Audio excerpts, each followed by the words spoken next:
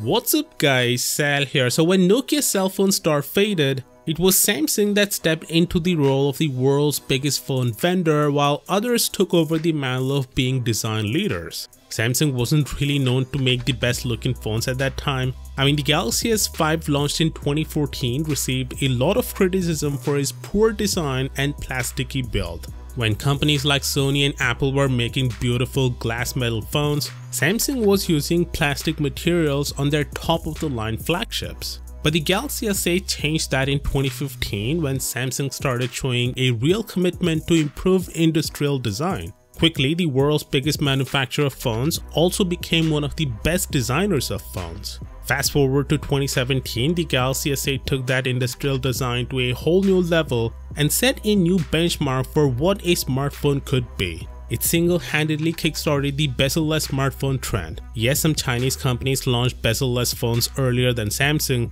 but they didn't move the needle because of the fact that those phones were either concepts or limited to a certain country. But it was the Galaxy S8 that marked this design shift that we love and admire today. Also, it was the S8 that kind of saved Samsung's butt as it drew attention away from the well-documented Galaxy Note 7 battery problems, which launched just 6 months before that. By the way, it wasn't just a good-looking device either, it offered excellent hardware and a great camera, and it was the first Samsung phone to offer USB Type-C support, DeX functionality, and a 10nm processor. Now fast forward to today, Samsung is saying goodbye to one of their most iconic phones ever. That's right, Samsung has removed the Galaxy S8 from its security update bulletin, which means the handset will not get any software update or security update going forward. Unlike in the past, Samsung nowadays is the best of the best when it comes to Android updates, and long-term support is what really seals the deal. They provide 3 years of major software updates and 4 years of security updates, which is longer than any company in the Android realm and nearly on par with Apple. Samsung's premium devices tend to get monthly updates, at least for the first couple of years, with then it's slowing down to quarterly in the third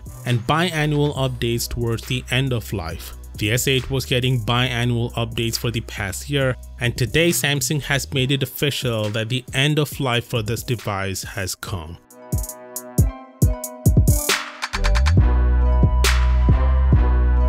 So phones nowadays have around 5000 mAh battery, and that's more than enough to keep your device charged up for the entire day. But the thing is, batteries degrade over time.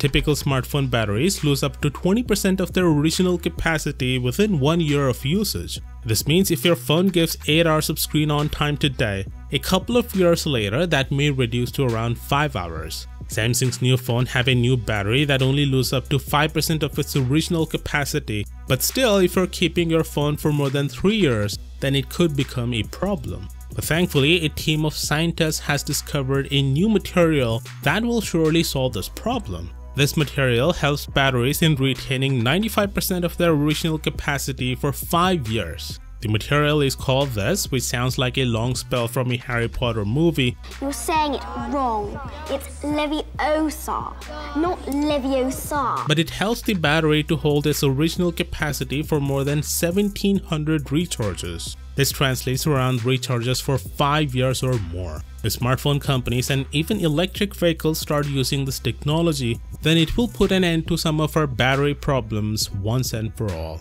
Of course, for all the latest tech news, please be sure to subscribe. And as always, I'll see you tomorrow. Peace out.